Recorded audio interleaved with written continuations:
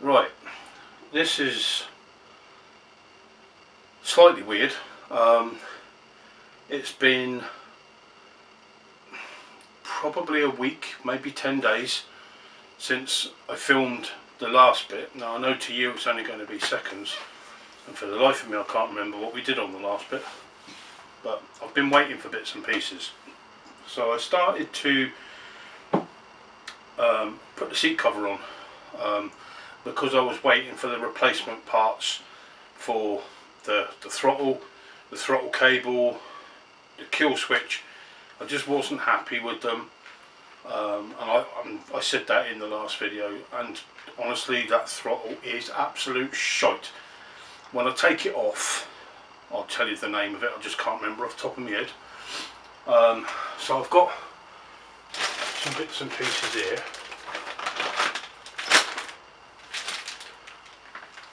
If you remember, I said I had issues with the cable marrying up to the throttle assembly. Both were supposed to fit the bike, but they didn't fit each other. So we got genuine Honda cable, throttle cable. We've got, I can't remember what bloody make this is now, Domino, and it's supposed to be a really good quality throttle. So I've got that, so that's going to be going on. I've got original Honda grips, because obviously, well, the one on that side, I was thinking I'm going to have to cut it off, but I'm going to lose it anyway, whether I cut it off or whether it comes off with the throttle. So I've got original Honda ones, and they're exactly the same pattern as the ones I've got on there. Those were copy Hondas, and these are genuine Hondas. See? Well, see, Honda badge. I think the original idea was to do this as a budget rebuild. A lot of the budget has gone out the fucking window, but hey ho. So yeah, I was putting the seat cover on and having major issues with the staples. Now I'll put them away now. I've got 4 industrial staplers, all slightly different, but like really powerful ones. I mean, they'll go into wood and that, no worries at all. I've even used them to go into block work and that, and they've been fine. Trying to get them into the plastic of this seat, what a fucking palaver. I swear to God, I must have used probably 250 staples and only managed to get half of them to stay in. And then I bought an air stapler. I thought that's going to be the only way to go. So I got that, fired that up. What a piece of piss. Bang, bang, bang, bang, bang. So they're on. Cover's on.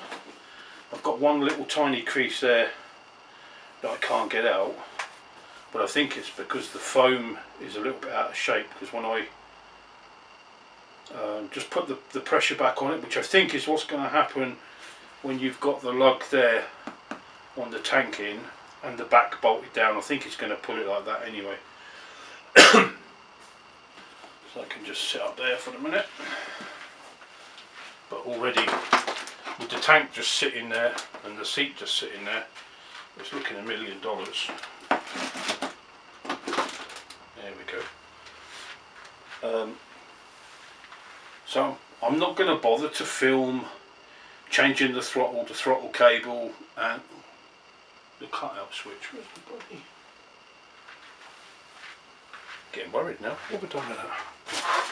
There it is. There's another cutout switch there. What I didn't like about this cut-off switch, let me just move you around a little bit and I'll show you. So that's got that. What I don't like is all this bloody wiring sticking out of here. The insulation that goes over the single wires should come right up to the button, and no matter what I did I just couldn't get it to move because it's melted at the other end into position. So I thought, well, I could take it all apart and put some heat shrink on this end, but then I wasn't overly happy. So yeah, did the best thing and replaced it. How many minutes have we got left on there? Got 3 minutes. Okay, so yeah, I'm determined that I'm going to make a push forward. I was getting really sort of dejected really, because bits not arriving, bits coming wrong, bits coming as crap. So the original rear rim and spoke set that got sent was wrong. They sent for a 89, I think it was, onwards, but it drops down from a 36 spoke to a 32 spoke. So I sent that back. Then the guy that was helping me out and doing relacing that one, after I'd 95% done the front one on my own, he sorted that for me. Then he went away, then he come back, then I found there was another issue and the bloody spokes are wrong.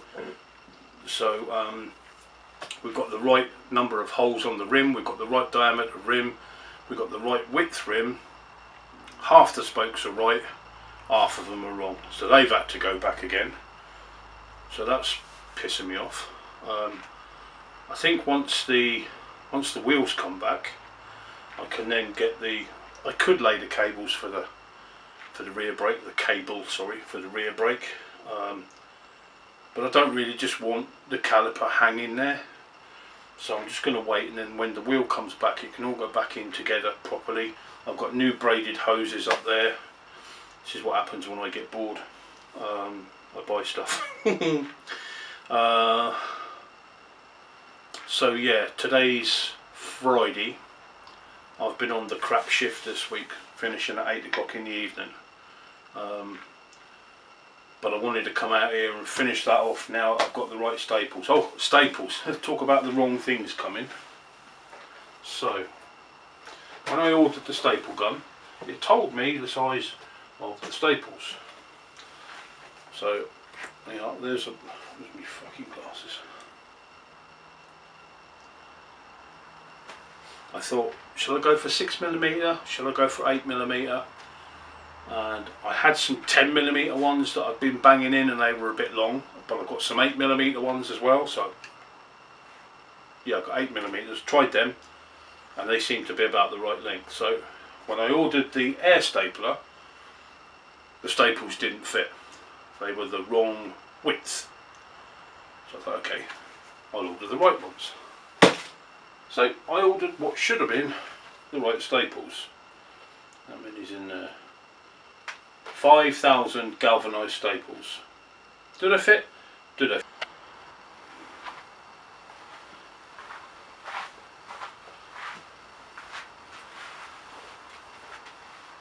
So this camera is getting sneaky because it's now cutting off and it's doing it so quietly that I don't know. So I don't know how long I've rabbited on for.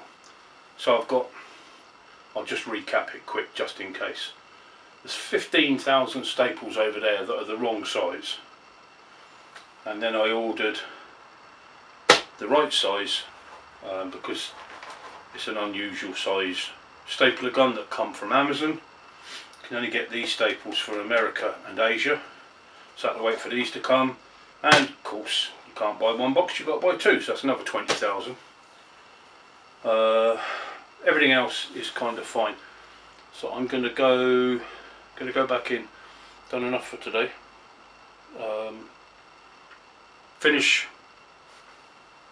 Won't finish the video here. I will come out and do a little bit more.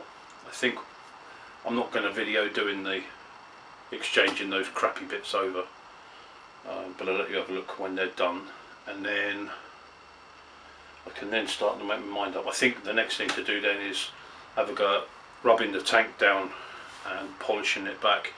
I've tried to give it a polish already, but it can only get a matte finish on it, and when you look at it in certain lights there's millions and millions of scratches in it. So I think what I need to do is to sand it right back and then start coming up with the 320, the 400, the 600, the 800, the 1000, 1500, 2000 and maybe 3000 and get it as smooth as I can. Then put the buffing wheel on it and we should get a bit of shine. That's all for this bit. Catch you in a minute.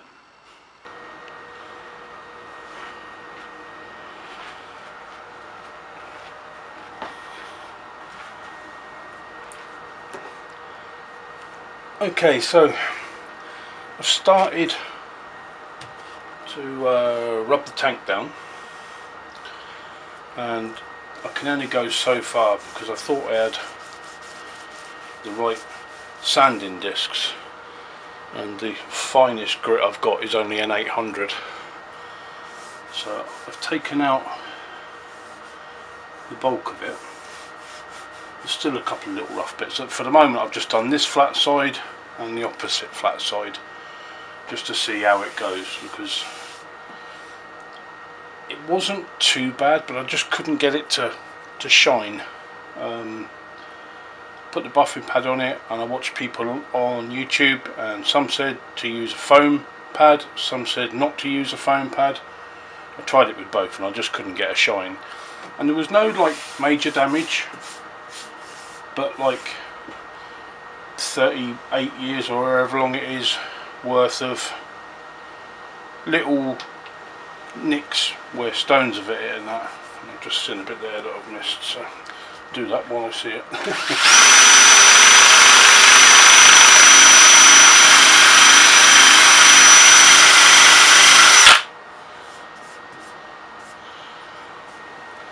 I'm doing a combination of dry sand and wet sand just to keep on top of it. You can still feel really minor blemishes. I mean, it's smooth,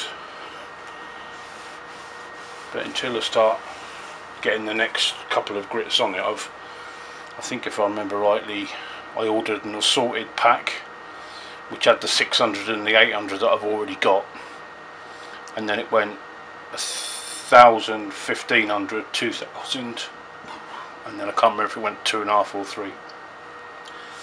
But if I need to go back and start again, so be it. But I'm kind of happy with the way that it's feeling.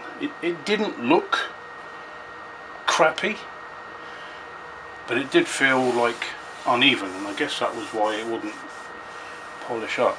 You've got to be really careful that you don't go too mad with it and melt it as well. So once I get the finer grit out, what it does is it pushes the first layer or the top layer of the plastic over. If it gets too hot, it melts it.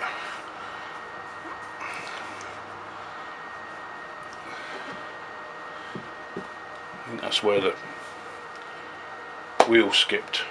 But, so yeah, I just wanted to give you that bit more info. I'm not sure let me have a look, see if the camera's going to pick that up, because that'd be an ideal bit to show you. So from most angles you can't see it, but on this angle that bit's not been done yet, not been touched at all, and it's just like millions and millions of really fine.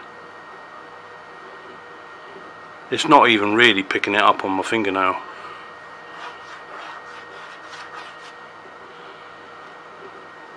Just, but very minimal. So I'm not going to bore you with watching me sand it, because it's, well, boring for want of a better fucking description. Apologies if you can hear like a fan noise in the background. That's the battery charger charging, because I've killed one battery. Mind you, it hasn't been charged for like God knows how long, probably a year since I last charged it. But when you're sanding, it goes out quite a lot. Right, so I've moved you around a little bit and turned off the charger for the minute, because you're right next to where the charger is, so I think you'll pick up just charger and not me. So yeah, since the last bit I've just started a little bit of the sanding on here. When the other discs come in a couple of days time, I mean, I've got hundreds of bloody discs, but loads of really heavy duty, which I don't want. That's got to be really fine now. I went back onto the bike when you saw me slating the throttle and stuff like that. There it is. What a piece of shit. I can't even remember what fucking make this is. Let's have a look, see if I can find it. It might be a Pico, but I've never felt or used such absolute crap in my life. The throttle cable wasn't brilliant either. So anyway, well, you can see my thoughts on the matter. I just cut the fucking thing off, and that's for the bin. So last night, throttle cable got changed, the throttle got changed, put new gator on the clutch lever, because for some reason the clutch cable didn't come with one. I'm guessing it assumed there'd be one on the bike, so I ordered one of them, and that come in. What else did we do? Oh, changed over the kill switch as well. Put the new grips on both sides, and then this morning, today's now Saturday, I come out here and made a quick start on that. I've done about half an hour, 45 minutes, something like that, might be a bit longer. But the main thing that I wanted to let you know is a bit of an apology really, because for the last 5 or 6, maybe 7 videos on this, well, since I changed the camera actually, I kept losing footage and I couldn't understand why. At first I was thinking, silly sod, you haven't pressed the record button again, and then I had a couple of files that corrupted, so certain bits got missed out. We'd be like halfway through sanding this tank, for example, and then the next thing, it's on the bike all done and I'm doing more plastics or something, and I found out what it is. So I use AVS for you editing suite, and when you put the, and I've tried it on a GoPro because I've still got a couple of GoPro cameras as well, I've tried putting a little bit of video on a sim and uploading that, and it causes the same issue. And what it is let's say you've got a 10-minute video, when you add it from wherever you've saved it, or from wherever you've saved it, if you save it to videos or whatever, and then you upload that to the AVS video editor, if it's 10 minutes long, it doesn't do it all the time, but on every, I don't know, 5th one or something like that, out of that 10 minutes it only uploads 3.5 minutes. And I just happened to notice it the other day by sheer fluke. The cursor came over the little icon for the latest bit that I'd uploaded, and it showed 9 minutes, and I'm thinking, well, why is it showing me 9 minutes on there, and yet on the timeline on the software it's only showing me 3.5 minutes or whatever it was. And I just could not get it to, I deleted it, put it back on, deleted it, put it back on, could not get it to do it. So I thought, well, I'll try something different, and I still had the SIM card, not SIM card, SD card plugged into the laptop. So I went straight to the card and uploaded it from there, bang, straight in, 9.5 minutes or however long it was. So I found out what the issue is, and we shouldn't be missing any more information. Fingers crossed. I'm not holding my breath because there's still Mr. Stupid going to be involved. But yeah, so I've identified that, and I kind of got the bug for getting it done again now. It's surprising, you do a couple of bits, and then last night when I was in here, I did the throttle cable, the clutch lever, gator, the kill switch, tidied all the cables up. I obviously had carb out, well, top of the carb off to put the cable in and everything, and the whole thing took me 40 minutes, something like that. Oh, and new grips as well. And then when you actually filming it, probably about an hour to hour and a quarter. So yeah, I managed to get quite a bit done. Well, I'm not moaning, don't get me wrong, but it's a lot of people have been saying recently that people don't realise how long it takes, or how much longer it makes the job take when you're filming. So this video will end when I've finished with the tank. There's going to be another 2 to 3 days before the rest of the discs get here. So as I said, today's Saturday, not going to get anything Sunday, so sort of Tuesday, Wednesday I should get the disc, and as luck would have it, I'm off work Thursday and Friday, so I can really crack on with that. Won't mean any time difference to you, you're going to get it in the next 20 seconds. Oh, fucking anybody want any hiccups, I'll keep getting them, I'm giving them away for free. And then yeah, once that tank's done, that can go on and be fixed into place. The seat can go on, which is sitting over there.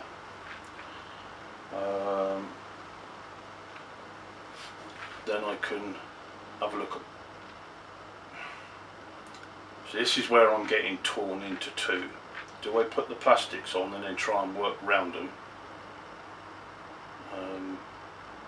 I know I'm going to have a slight issue with the rear mudguard because I think the subframe was slightly out of square, and originally I thought, oh it is, then I tried to level it all out and thought, oh no it's not, then I was thinking it is again, and I've managed to find that this, you're not going to see it, the right hand side is very slightly higher than the left hand side, so I don't know whether it's gone arse over tip or what, but you have to straighten it in the bike, and I've had a bar on it, and luckily I think I've managed to do it.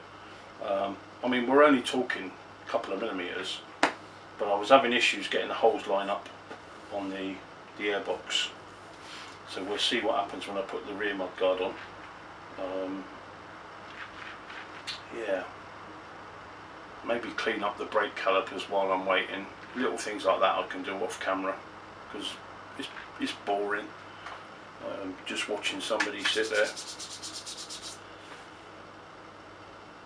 I'm waffling, sorry, getting a bit tired. I'll leave this bit here and I'll be back with you when the new discs arrive.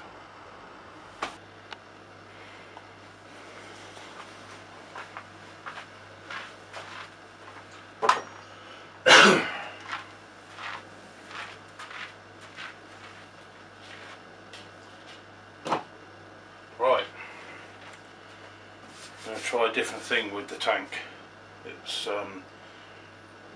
It's been sanded and sanded and sanded and sanded, and it's probably smoother than the bit that's not even been touched, but whatever I do when I polish it, I just can't get it to shine. So we're going to try the heat method. So first thing I'm going to do, the tank is empty, but obviously there'll still be residue in that. This is going to be fun, isn't it? Let's see if I can get this in there. There we go.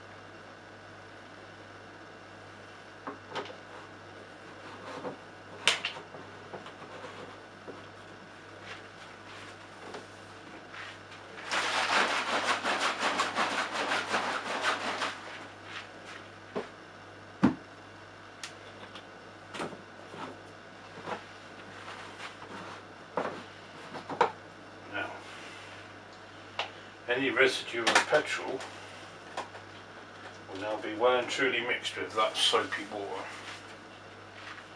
so we shouldn't get any bangs, but if we do, it's been nice knowing you.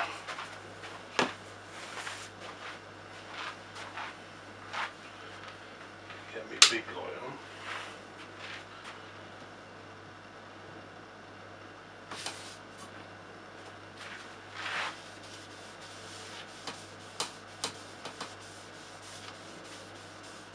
There's a little tiny bit of a rough bit down there, but I'm going to see how I get on with this gun. If I get it all right, then I might have to do a little bit of tidying up and then having another go with it. So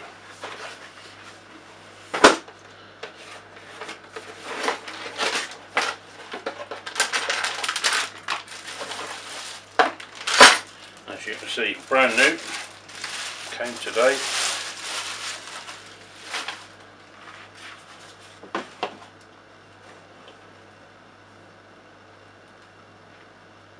Come on.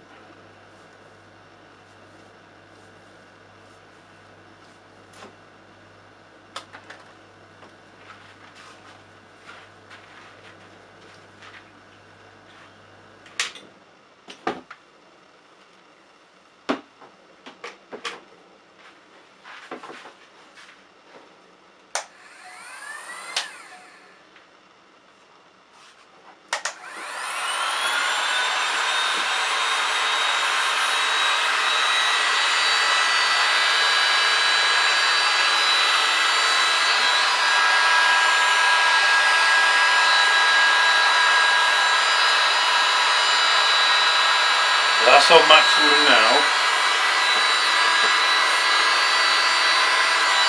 Let's see what happens.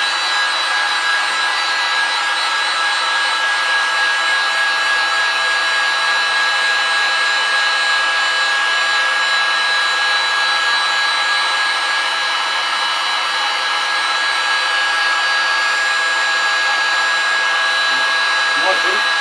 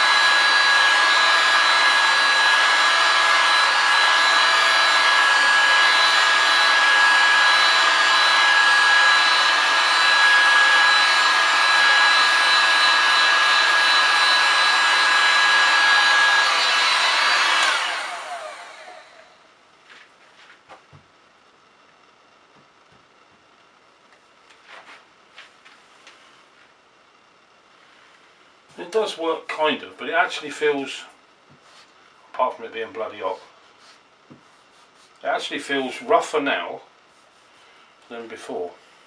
So I'm not 100%. I did get one little bit that blistered, but it appears to have gone back down. I just happened to see it just start to bubble.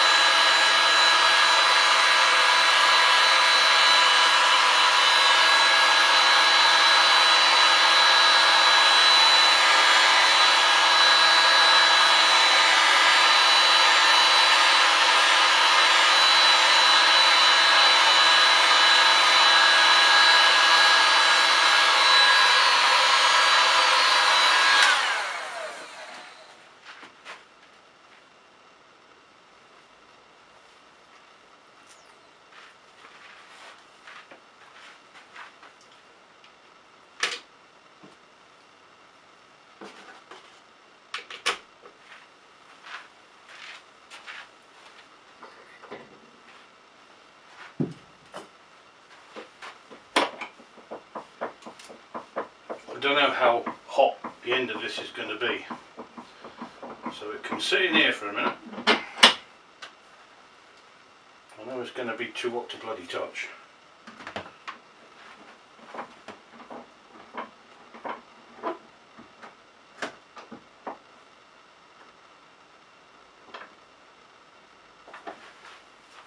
Right.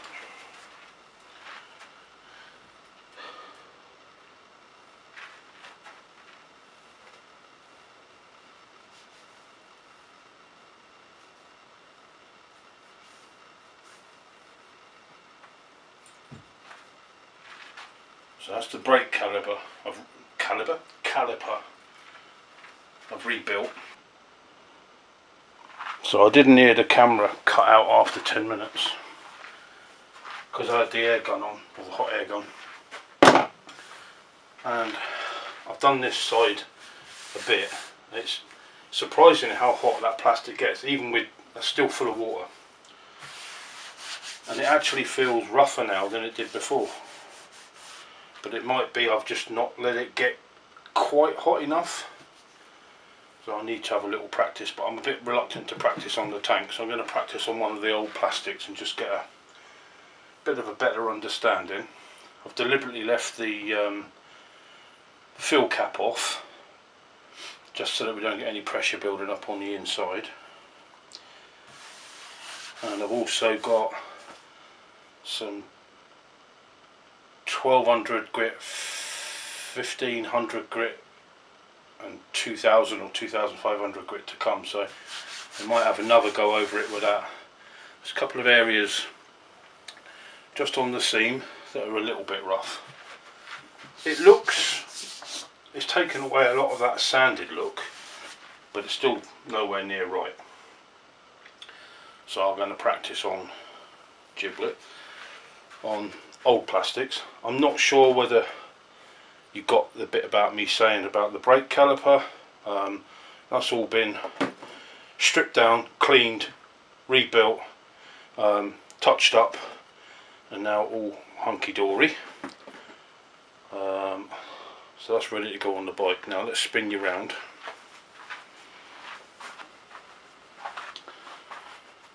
The hell braided hose is in, as are the hose clamps, ready for the caliper to go on the bottom. Brake levers back on, brake reservoirs back on, and I couldn't get, there was like a fitting in there that was a male into the bottom of the reservoir with a female end on it, and the hose had a female end on it as well, and I couldn't get the old fitting out. And when I took the old cable off, there was about 3 or 4 that were all coupled together. Eventually I managed to get it out, and then there's a male to male adapter in the kit, so that's in. When it's on, it will be some kind of like that when the caliper's on. At the moment it's just, it'll sit there for a bit and then it'll rock down. Everything else is that bit done. Spokes are due to turn up tomorrow. That was another palaver. So we're actually getting somewhere at last, and I think once the spokes turn up and that wheel's done, we can get the wheels back in it. Then it's just really a case of putting the back brake on, which I might do this weekend. We've got visitors, so that might slow me down a bit. Otherwise I'll get the back brake on, and then once the wheels are in, that just leaves the chain and the plastics, I think, and then obviously I've got to bleed the brakes. So we're getting there slowly. So I'm probably going to call that it for this video, because I really can't remember. It's been so bitty, this one. I just can't remember what I've actually got on the footage until I go back in and start editing. So apologies if it comes across a bit bitty later on, but I think I've managed to follow a pattern. And yeah, I'll get it all uploaded. Today's Thursday, I'm off work tomorrow, anniversary tomorrow, so I best behave myself and look after the missus. Yeah, hopefully I'll get it up over the weekend. videos we're talking now. Yeah, hopefully then we can get the wheels back. They should be back this week hopefully, or this coming week. Get them on, get them built up, because they've got new discs, new sprockets to go on them. Get the chain on, get the back wheel in, get the chain on, get that adjusted, get the front in, get the brake on, bleed the brakes, get the plastics on, and get that tank finished, and then I think we're done. I'm bound to have missed something, but hey ho. I'll catch you all on the next one. Take care.